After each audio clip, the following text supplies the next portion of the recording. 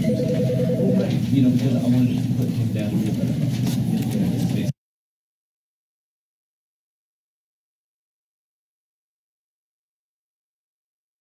This is the story of a man named Stanley.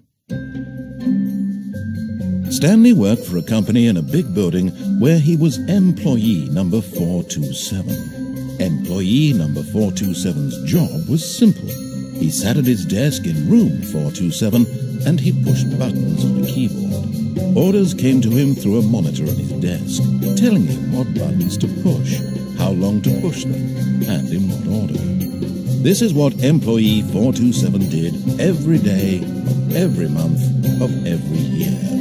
And although others might have considered it soul-winning, Stanley relished every moment that the orders came in, as though he had been made exactly for this job. And Stanley was happy. And then one day, something very peculiar happened. Something that would forever change Stanley. Something he would never quite forget. He had been at his desk for nearly an hour when he realized that not one single order had arrived on the monitor for him to follow. No one had showed up to give him instructions, call a meeting, or even say hi.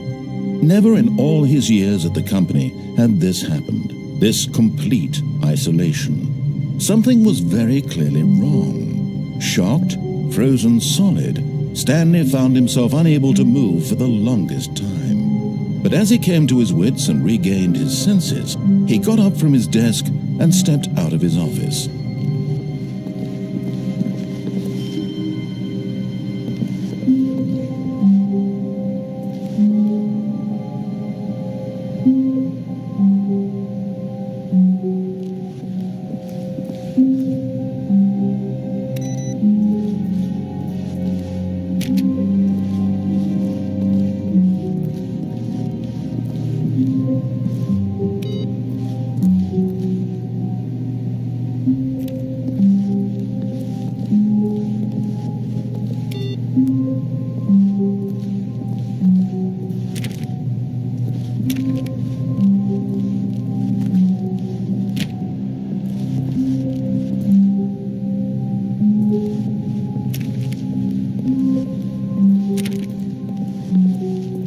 When Stanley came to a set of 2 open doors, he entered the door on his left.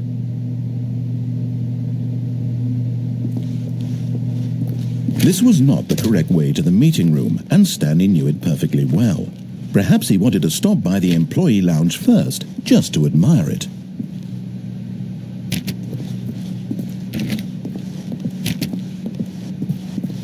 Ah, yes, truly a room worth admiring. It had really been worth the detour after all, just to spend a few moments here in this immaculate, beautifully constructed room. Stanley simply stood here, drinking it all in. But eager to get back to business, Stanley took the first open door on his left.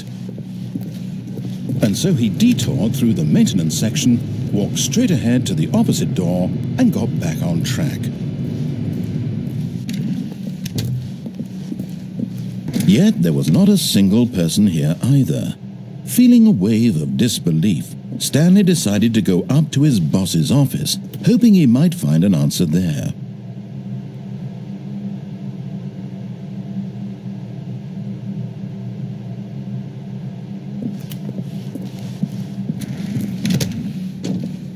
Stanley stepped into the broom closet, but there was nothing here, so he turned around and got back on track.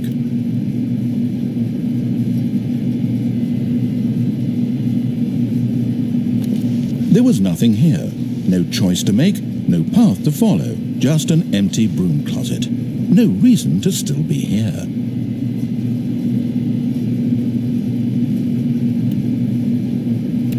It was baffling that Stanley was still just sitting in the broom closet. He wasn't even doing anything. At least if there was something to interact with, he'd be justified in some way. As it is, he's literally just standing there doing sweet FA.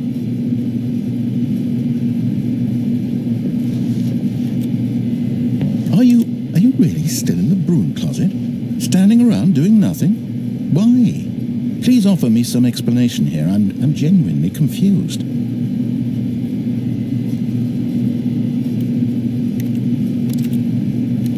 do realize there's no choice or anything in here, right? If I'd said Stanley walked past the broom closet, at least you would have had a reason for exploring it to find out. But it didn't even occur to me, because literally this closet is of absolutely no significance to the story whatsoever.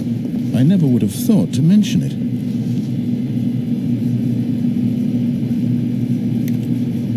Maybe to you this is somehow its own branching path.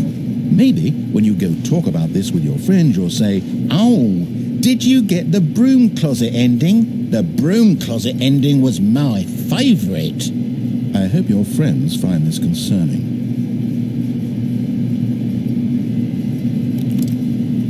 Stanley was fat and ugly and really stupid.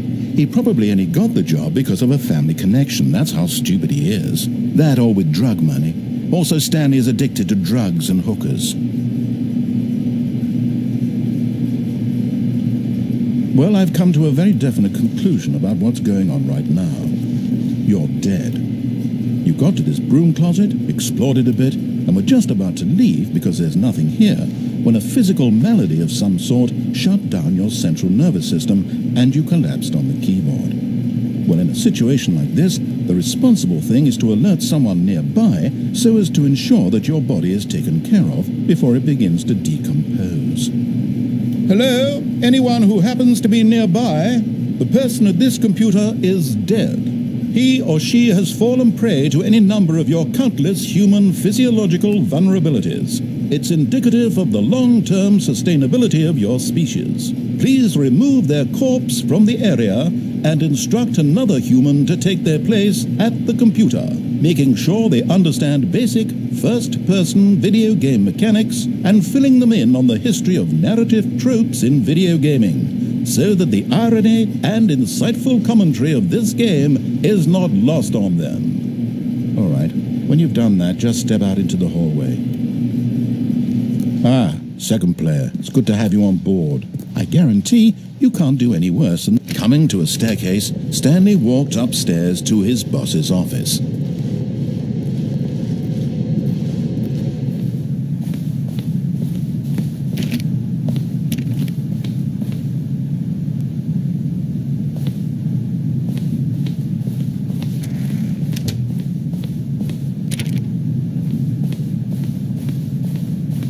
Stepping into his manager's office, Stanley was once again stunned to discover not an indication of any human life.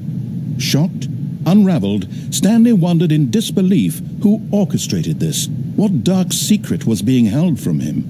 What he could not have known was that the keypad behind the boss's desk guarded the terrible truth that his boss had been keeping from him. And so the boss had assigned it an extra secret PIN number, 2845. But of course, Stanley couldn't possibly have known this. Yet incredibly, by simply pushing random buttons on the keypad, Stanley happened to input the correct code by sheer luck. Amazing. He stepped into the newly opened passageway.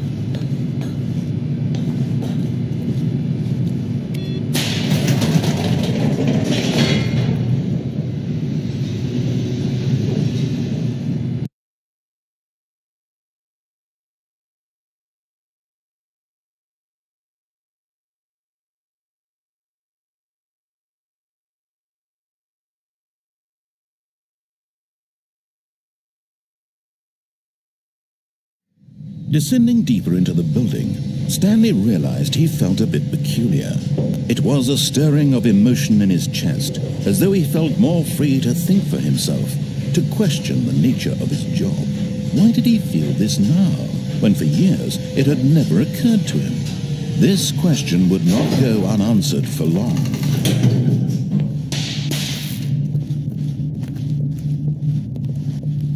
Stanley walked straight ahead through the large door that read Mind Control Facility.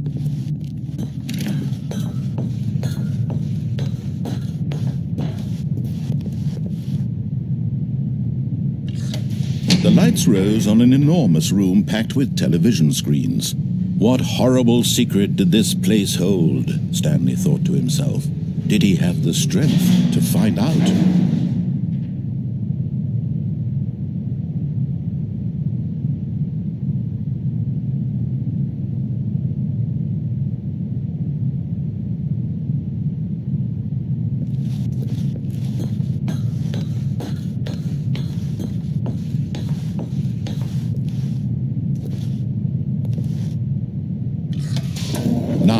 monitors jumped to life, their true nature revealed. Each bore the number of an employee in the building, Stanley's co-workers. The lives of so many individuals reduced to images on a screen, and Stanley, one of them, eternally monitored in this place where freedom meant nothing.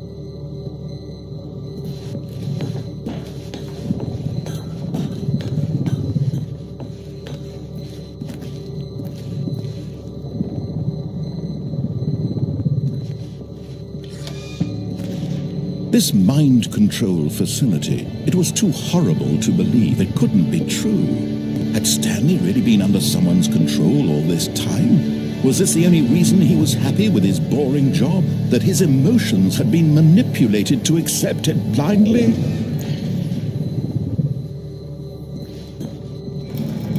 No, he refused to believe it. He couldn't accept it. His own life in someone else's control? Never!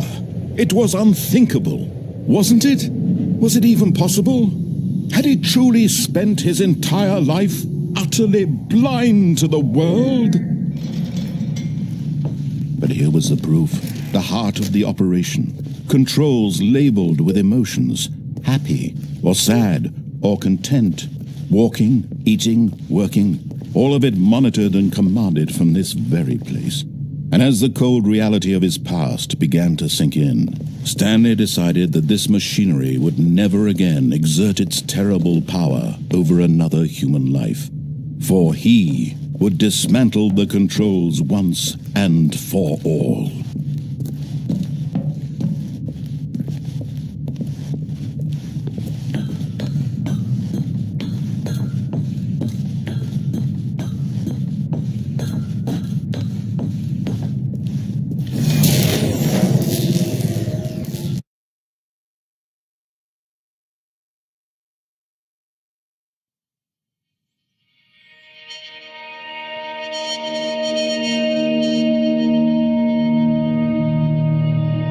Blackness, and a rising chill of uncertainty.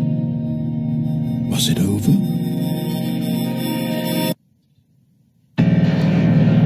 Yes! He had won! He had defeated the machine, unshackled himself from someone else's command. Freedom was mere moments away. And yet, even as the immense door slowly opened, Stanley reflected on how many puzzles still lay unsolved. Where had his co-workers gone? How had he been freed from the machine's grasp? What other mysteries did this strange building hold? But as sunlight streamed into the chamber, he realized none of this mattered to him, for it was not knowledge or even power that he had been seeking, but happiness. Perhaps his goal had not been to understand, but to let go. No longer would anyone tell him where to go, what to do, or how to feel. Whatever life he lives, it will be his. And that was all he needed to know. It was perhaps the only thing worth knowing. Stanley stepped through the open door.